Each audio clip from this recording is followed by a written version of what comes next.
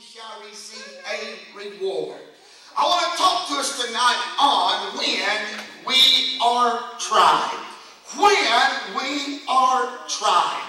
When you and I get born again, we become a Christian, and we live on this journey called life, which you do not know life until you become born again and you get saved. And that's the moment then you know and experience life, and life abundantly. You experience blessing on top of blessing.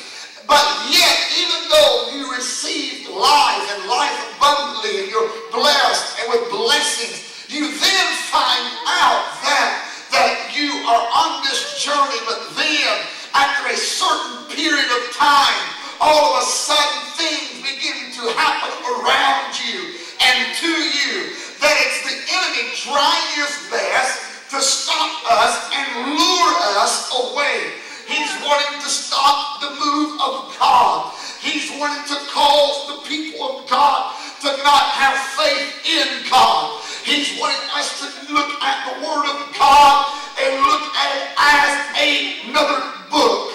But we've got to understand that when these things start happening to us and around us, that we've got to understand that it's a process, it's a testing, it's a trying that all of us are going to go through. Some of you tonight can testify. I have been tried on every hand, but I know that when I stand there and it looks like I've come to the end of my road, or to the end of the rope, as the old saying is, as everybody says, then you tied a knot and you held on by faith in God. When in the natural sense, you should have not made it through that storm. In the natural sense, you should have lost everything you had. Everything when everybody was saying was not a lie they was telling upon you. A lot of it was the truth. But the thing is, but yet when you gave your life to God, the devil wants to do his best to pull us down. He wants to try us.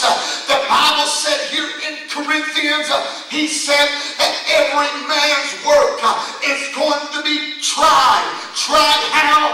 By fire. Not a fire. Anybody knows if you throw something in the fire, it's going to burn up, and then it's going to be ashes that are left, that remains. But there are some things that are built that the fire cannot destroy. That's fireproof.